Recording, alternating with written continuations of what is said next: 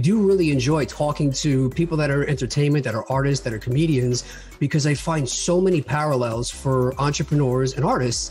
And one of them you talked about was the economic anxiety factor. I feel like everybody always feels like I'm as good as my last deal, as good as my last movie, as good as my last special, but we keep chasing it. I think it's something that everybody can relate to, that's chasing any kind of passion, especially when things get tough. Well, like I said in the beginning, like I just figured I'd be poor my whole life. I figured I'd be just sort of moving around from like city to city, doing little theatrical productions.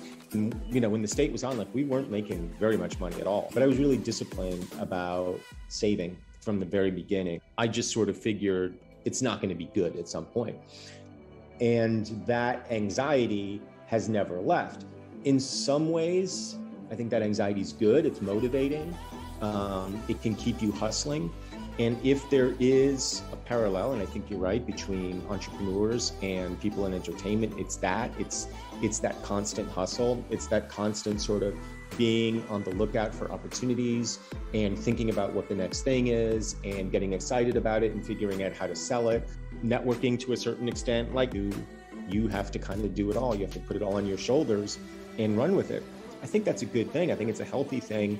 I do think it's important to, you know, keep nest eggs and be disciplined about that stuff. I think you have to have your mind on your money at least a little bit, maybe more than a little bit, and just be aware of what you're doing financially, because that component will allow you to do all the rest of it, will allow you to do the artistic stuff.